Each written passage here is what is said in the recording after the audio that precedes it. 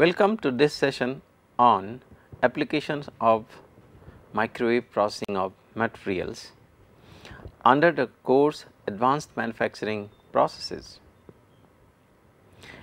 In the previous session, we have discussed about the introduction to microwaves, their characteristics, their features and the background of microwave processing of materials, how the microwaves interact with different types of materials like reflecting materials, absorbing materials and transparent materials.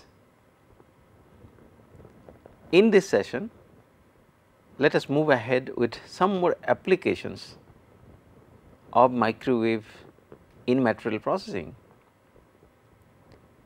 Like as I have already indicated in the previous session, microwaves can be used for heating purposes, microwaves can be used for enhancing the chemical reactions, microwaves can be used for curing of polymers and so on.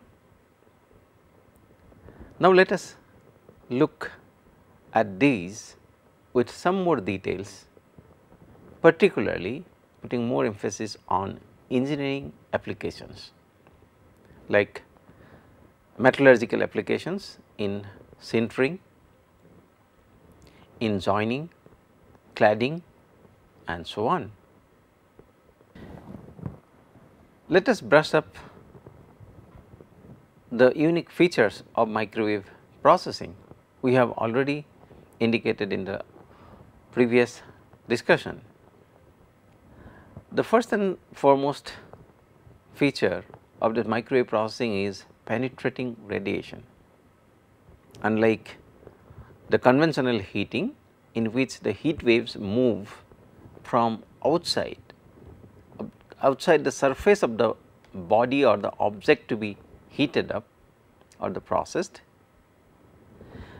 In case of microwave, it penetrates throughout the volume or it gets reflected, as in the case of reflecting materials or reflecting mirrors. In that case, no processing is possible.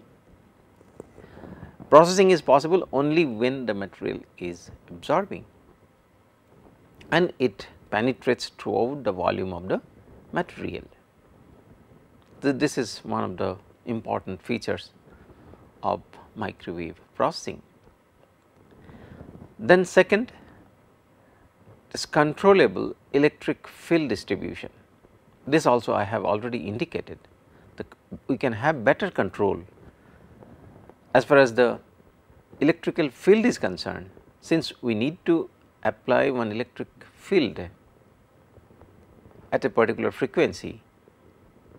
We can have better control of this electrical field and the power absorption, as I have already indicated in the previous discussion itself. Power absorption, say P, is a function of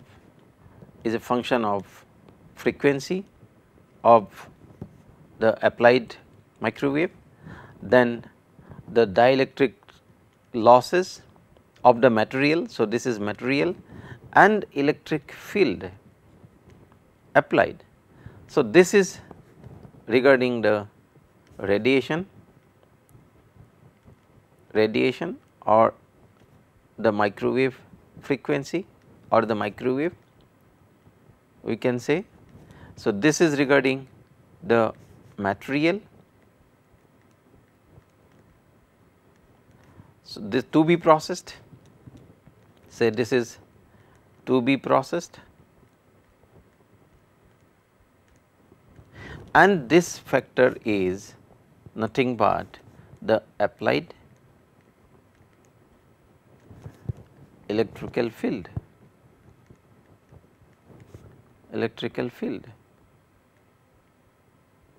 So, this gives us flexibility for controlling. So, therefore, the power that will be dissipated or absorbed in microwave, so will be influenced by this electrical field, this E.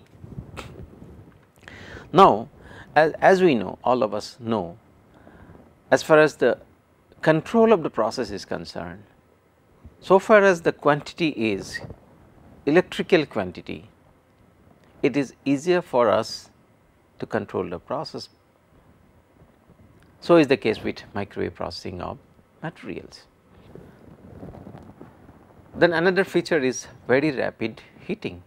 As we know, microwaves travel in the speed of light. So therefore, penetration is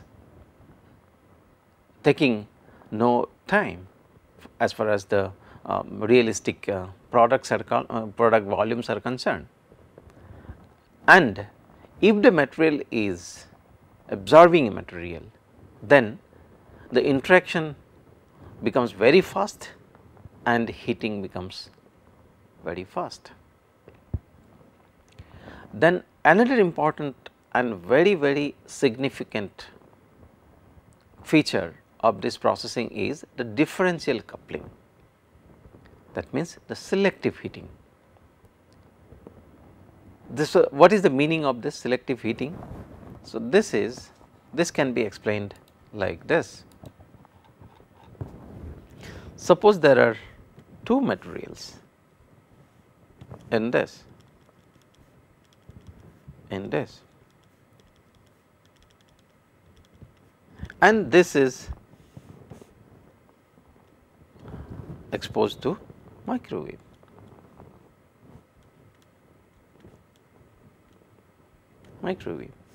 And this is material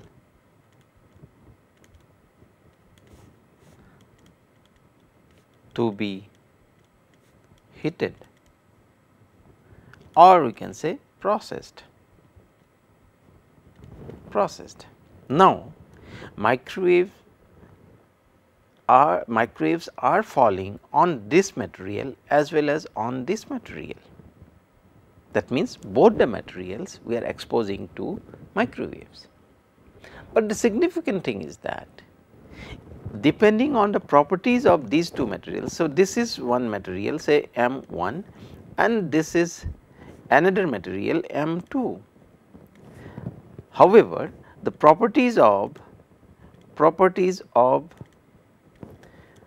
M1 are not equal to properties of M2. Therefore, as we have already seen, the heating is a function of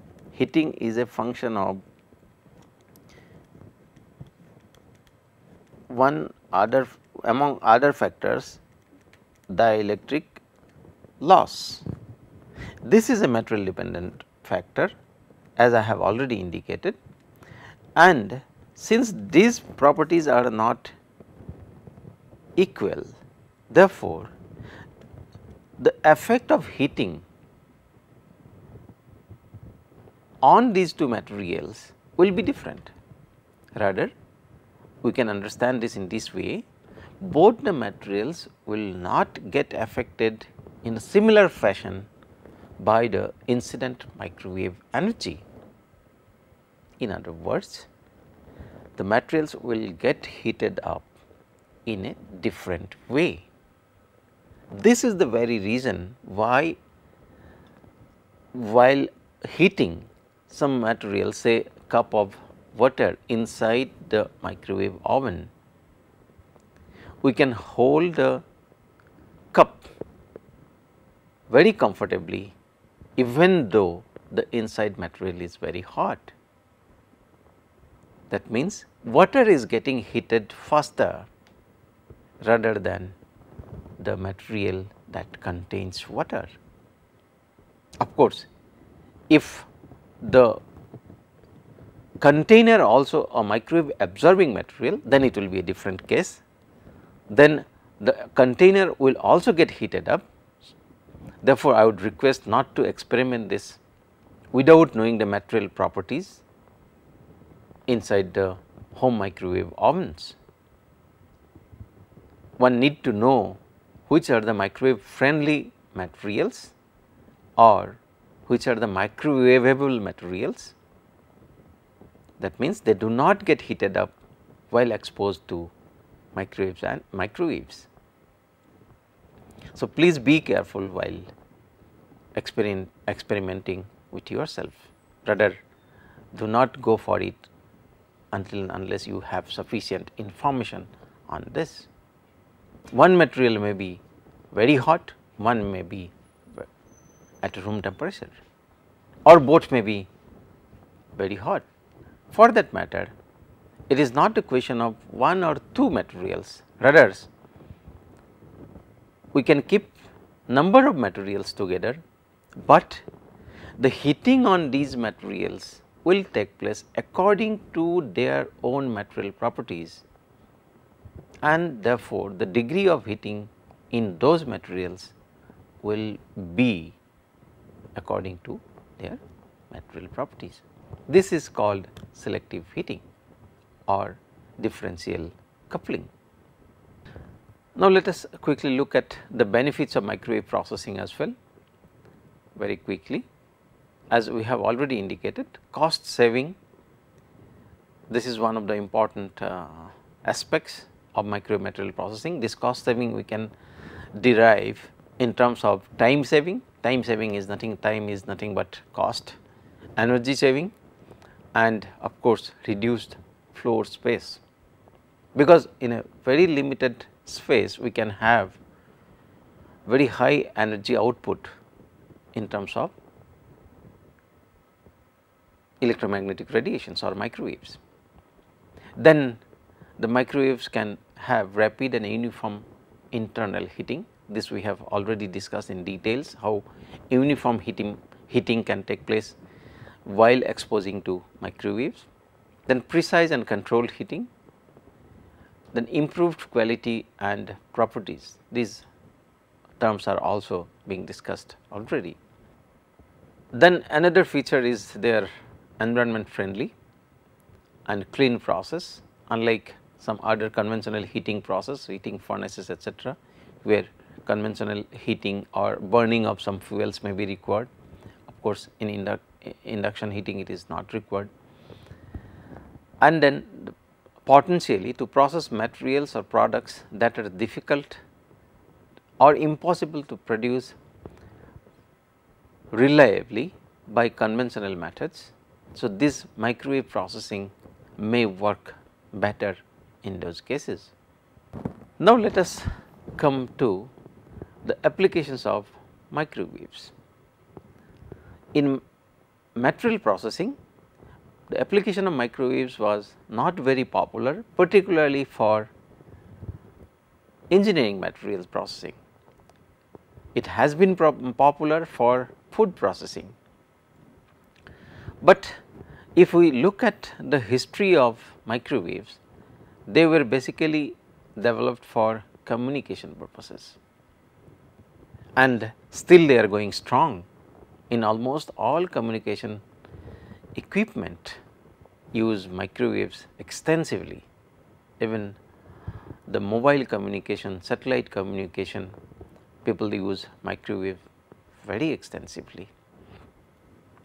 Then another reason for which these microwaves were developed in the early years were food processing or cooking food, then tempering and thawing, then curing of wood and rubber etc. These were some of the earlier applications of microwaves.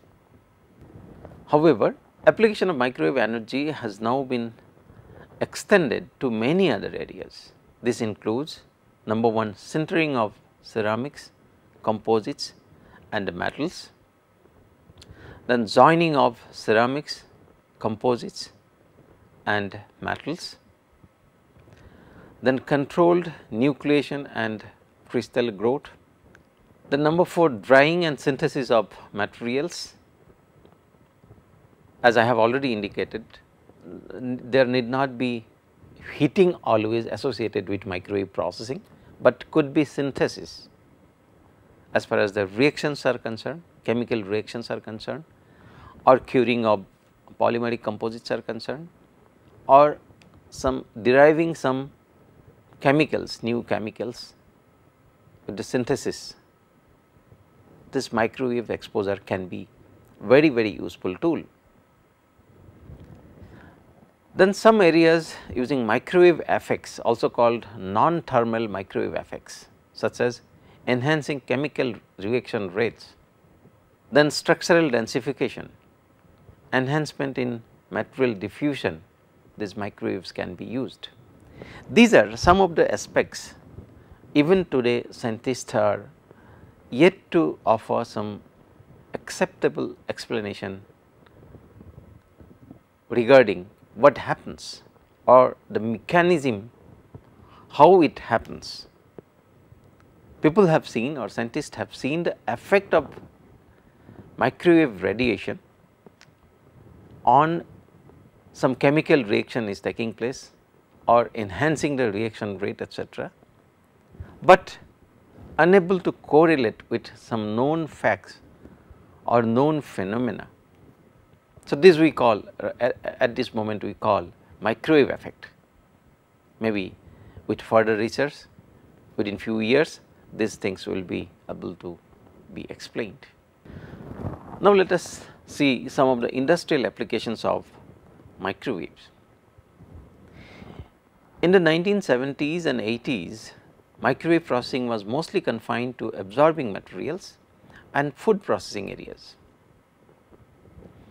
Until the year 2000, microwave processing of materials was mostly confined to ceramics, semiconductors, inorganic and polymeric materials. Now, there are different other areas where microwaves are being very widely used. Some of the common applications include, these are say for food processing, baking. So, baking of potatoes, cakes and so on, so or cooking some foods, common food items, this is very common application of microwaves. Then for chemical reactions to initiate or to complete, this microwave exposure is being used. Say for example, neutralization of toxic substances, devulcanization of scrap rubber, pyrolysis of wastes, oxidation of sulfur and so on. So, in cooking, cooking of food grains, vegetables, meat, fish and so on is very useful or very effective. Then another very useful application of microwave is like curing or hardening of polymeric composites, polymeric materials. These polymeric materials include polyvinyl chloride or PVC in short, polyurethane foam like puff what we call, then epoxy resin, polyester, plaster of Paris, cement, cellulosic membranes, wood gluing with adhesive, then epoxy laminates, bakelite and so on. Then for dye fixation, the microwaves can be used for yarn or fabrics. Then for drying, so drying of paper, film, coating, casting molds, ceramic powders, pharmaceuticals products, wood, coke and so on. Then there is one process have been this has been developed by Macmillan Bloedel. So, in this process is called parallel process. In this process, the penetrating nature of microwave energy is used to rapidly and uniformly cure thick cross sectional polymer, wood, composite beams as they protrude continuously through a die. As most of us know, the pultrusion process, which is mostly used for processing of polymers or polymeric composites. Basically for polymeric composites, pultrusion is a process. So, in this process, along with this pultrusion, we can use microwave energy where the material will get cured almost simultaneously. Now, let us discuss a few major applications of microwave processing in details. These processes include sintering, joining, cladding, which are very important areas where application of microwave energy has been found to be substantial. Let us discuss some of these processes briefly. Let us first take sintering using microwaves. As we know, sintering is a process quite commonly used in powder metallurgy process. Conventionally, it involves heating a powder or a powder mix in a blended form in a furnace, so that it acquires the necessary strength. Tinga and Voss, these are the two scientists, they first reported the use of microwave for sintering of ceramics in the year way back 1968. Consequently, thereafter several researchers continued work on sintering using microwaves. Another scientist called Nishitani in the year 1979, he has found that by adding a few percent of electrically conducting powders, the heating rates of refractory ceramics can be considerably enhanced. In the last session itself, we have discussed ceramics are transparent materials as far as the microwave energy is concerned. However, as we have indicated, if we mix some materials which are microwave absorbing materials into these ceramics, then the heating rates can be enhanced. Those absorbing materials will be responsible for absorbing the microwaves, and then that heat will try to hit the ceramics initially, which will make ultimately the ceramics also as an absorbing material at higher temperature. It was only in the year 1998 that Dinesh Agrawal, Professor Dinesh Agrawal and his co-researchers have attempted to microwave sintering of metal stills FC208 and FN208 to near net shape. In the year 2000, Agrawal and his co-researchers have reported the sintering of powder metals, pure metals, alloys and intermetallics in a microwave field in 15 to 30 minutes. Later, in the year 2004, the sintering of tungsten and its alloys was successful through microwaves at 1400 degrees Celsius in 20 minutes. And by the year 2008, sintering of molybdenum to full density at the temperature of 1650 degrees Celsius was achieved in less than 5 minutes. Then sintering of aluminum was also reported in the year 2008 at 630 degrees Celsius in 1 hour duration.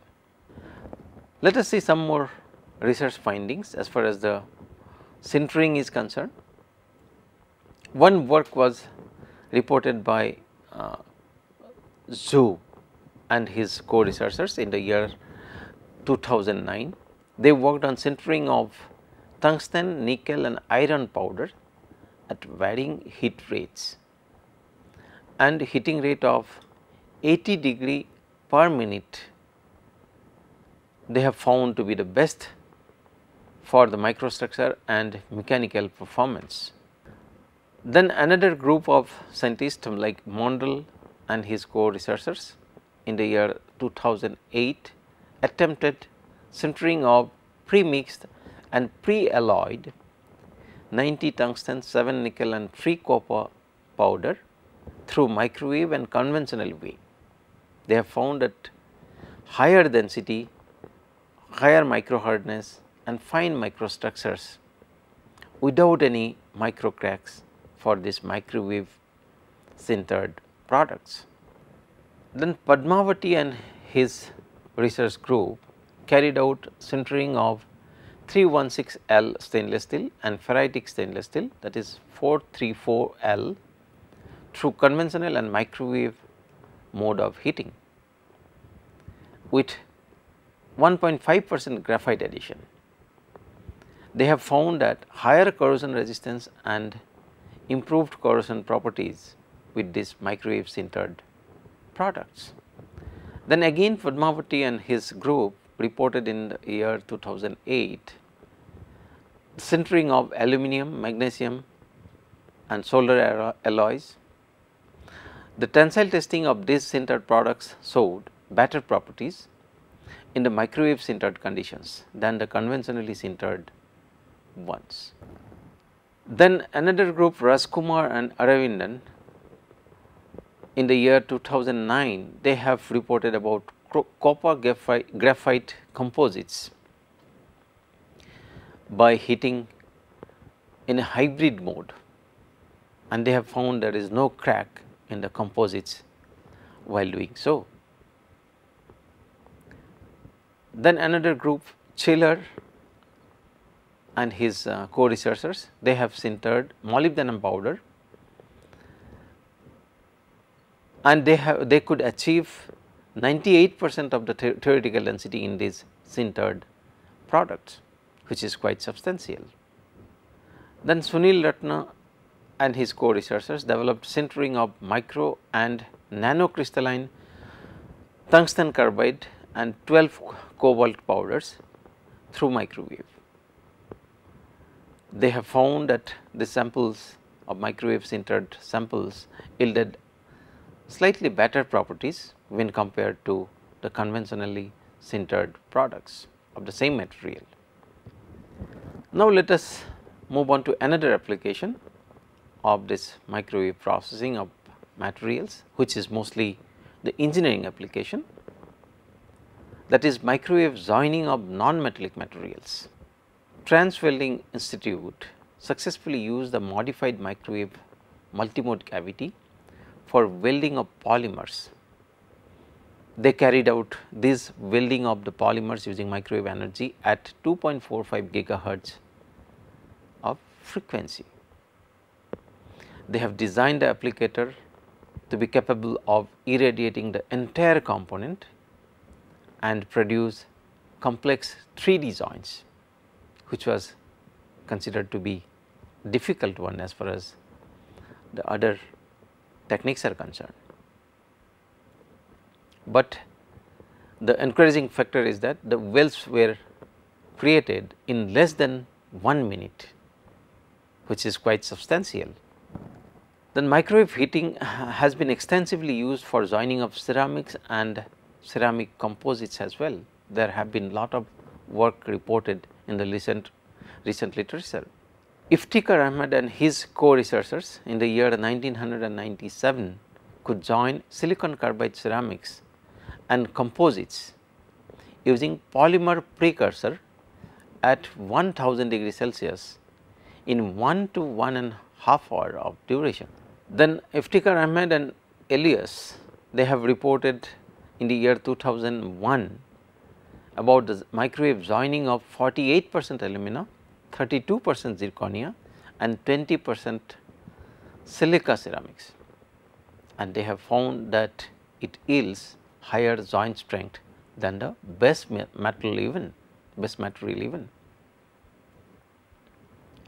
Then Meek and Black, they have also reported joining of alumina and alumina ceramics using commercial sealing glass in between the two materials, that is also called the interlayer, and they have reported it in the year 2001. Then Biner and his group of researchers have reported the joining of alumina, silicon carbide and yttria doped partially stabilized zirconia rod in the year 1995. In India in the year 1999, Aravindan and Krishnamurthy successfully joined sintered alumina 30% and zirconia ceramics using sodium silicate powder as an interlayer. Then another important development in this microwave joining is microwave joining of bulk metals. In spite of significant progress, there has been hardly any detailed report on microwave joining of metallic materials. The main reason was due to the misconception, which was removed recently, that all the metals reflect microwaves and cause plasma formation. So, this was also explained in the last session. As this curve is shown in the screen, we can see. So, this is the power absorbed per unit volume of the materials. So, this is very high for water and low for materials like alumina, thermosets, thermoplastics, etc. This alumina is nothing but a ceramic, and also it is low for the materials like aluminum, copper, silicon, steel and so on. These are metal based materials and they are considered to be the reflecting materials, whereas the other extremes materials like the ceramics etc. are considered to be transparent materials. Only these materials like water etc., they absorb material with high degree of absorption. Thus, these metallic materials to be processed with or using microwave is a challenging task. Salom and his co-researchers in the year 2005 have reported the brazing of gamma titanium aluminum and silver based filler materials. Barmach and his group have patented the brazing of titanium carbide tip to diamond cutter at 1000 degree Celsius by using brazed powder as interface layer in the year 2000. Siros and Diego in the year 1995 have reported the joining of thin steel specimen in the range of 0.1 to 0.3 millimeter in an inert atmosphere. Then again Agarwal and his group in the year 2006 have reported joining of regular steel and cast iron in a microwave field using some braze alloy in 2 to 3 minutes. Then let us come to some of the developments in microwave joining of bulk metals, and these developments have taken place in IIT Roorkee itself in the microwave material processing lab. This has been reported for the first time by the IIT Roorkee research group, in which fortunately I am also a member of the group. The microwave joining of bulk copper has been carried out, microwave joining of steels have been carried out, microwave joining of steel to mild steel has been, stainless steel to mild steel have been carried out and so on. This is in the screen, some specimens are being shown. So, these are the plates of copper and they are being joined using microwave radiation in this. We can see some of the specimen being joined by microwaves using this stainless steel materials. So, these are stainless steel plates, they are being joined here. These are 316 stainless steel. So, they are being joined in microwave processing laboratory by using 2.45 gigahertz microwave. So, this is the joint zone, we can see joint zone. So, this is the base material and this is the base material, say stainless steel. So, in between the researchers have used some powder layer in that is also called interlayer, which is called interlayer in between. So, this thickness in between this will be something around 50 micron in between. That means, this interlayer between these two materials are very thin. So, this can be explained like this. This is one of the plates, say this is a stainless steel plate, then another plate is like this, they need to be joined. So, this is also another plate. So, we can say these are the plates to be joined, say SS plates, stainless steel plates. In between we are keeping one interfacing layer. This is called interfacing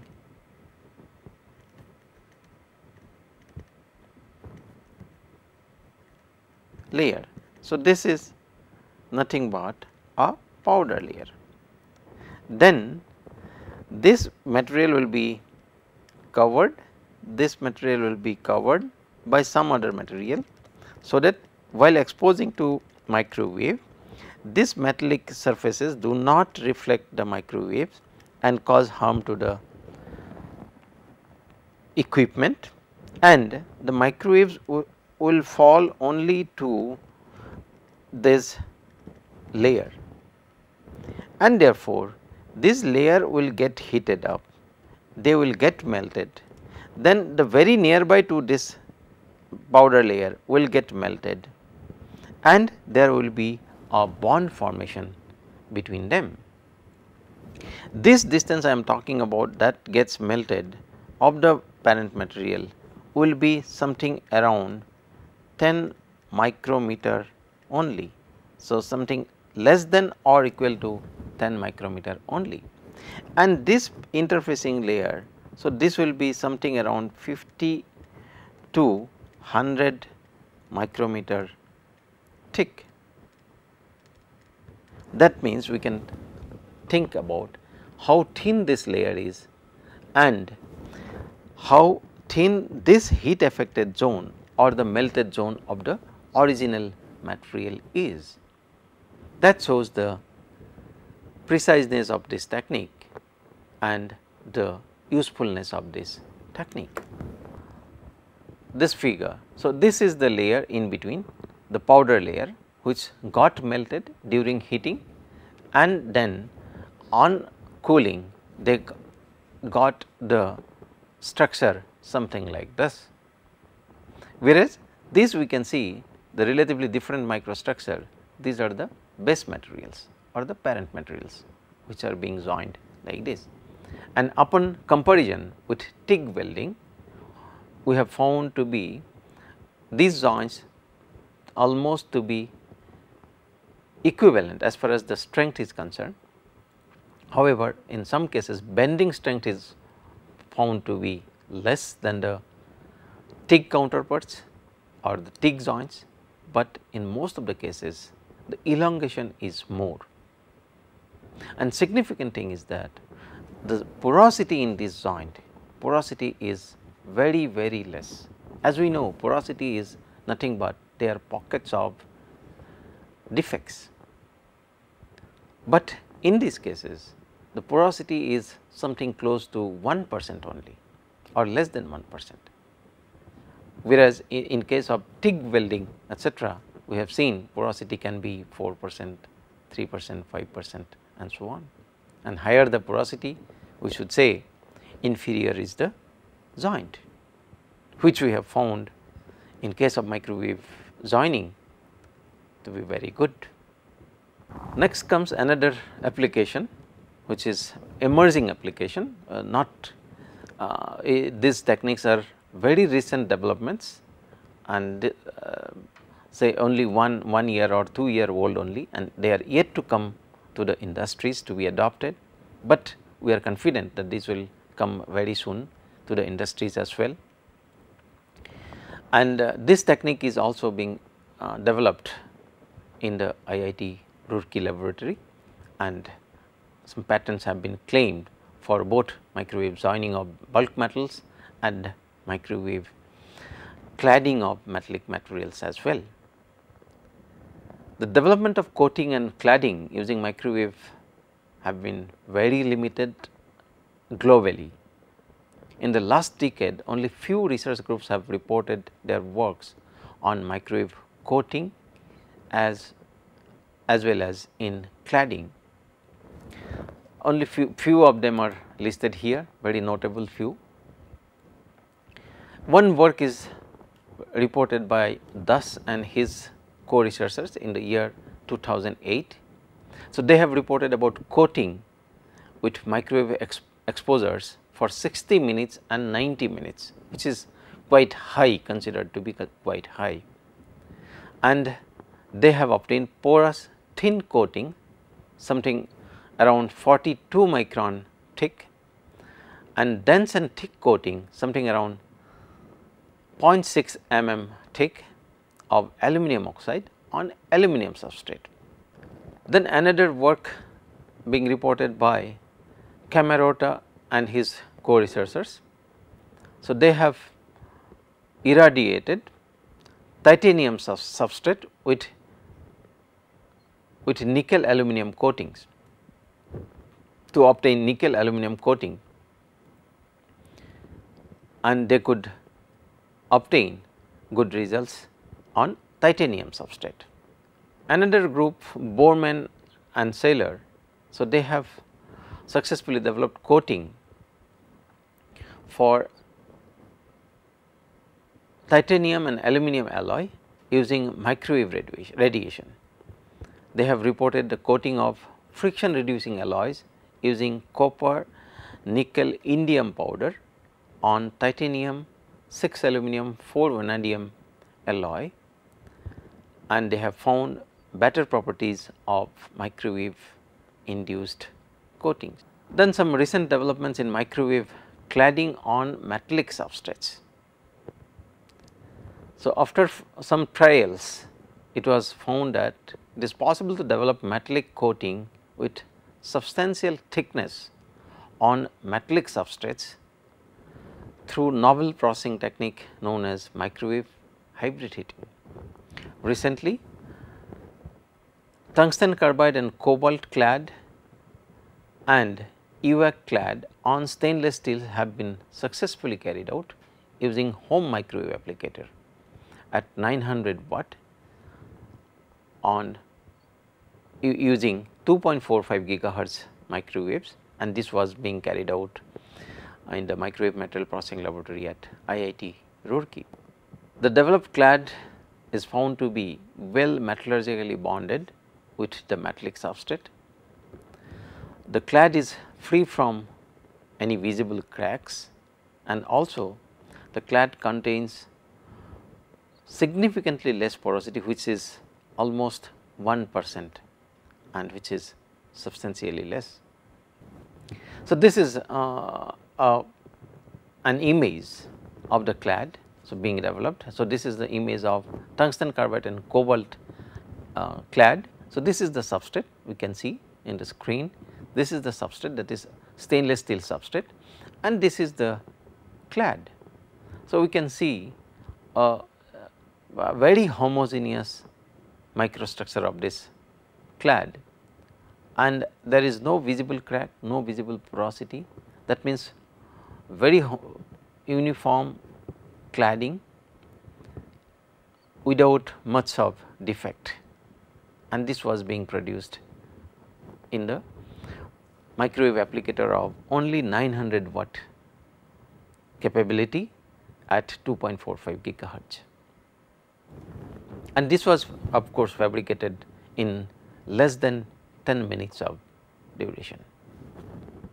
As we know, tungsten carbide is one of the very strong materials and very high temperature melting point, high melting point materials, and this is a very good material as far as the wear resistance is concerned. So, therefore, tungsten carbide cobalt material combination as a cladding material is very good as far as the industrial applications is concerned, and that could be developed using microwave energy. So, this is the cross section wise how the clad looks like.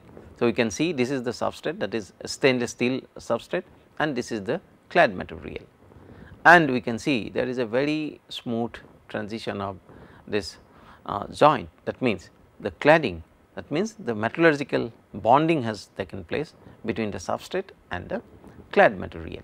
There is no mechanical bonding sort of things that exist in case of coating, and that is how they become little weak. But here it appears to be as an integral part of this substrate material itself, although there will be little property difference between them as the cladding material is different. So, this is the UAC material and this is the stainless steel material, and UAC is also known for very good wear resistant material, and therefore, UAC material cladded on stainless steel could be a very good industrial solution as far as this is cladding is concerned. Now, let us summarize what we have discussed in this session. We have discussed the advancements in microwave processing, various applications of microwave processing, and then in particular sintering, joining of ceramics, joining of bulk metallic materials, and then cladding of different materials on bulk metallic substrates using microwave energy we have discussed, and these are very significant applications of this microwave material processing in the years to come. We hope this session was informative and interesting. Thank you.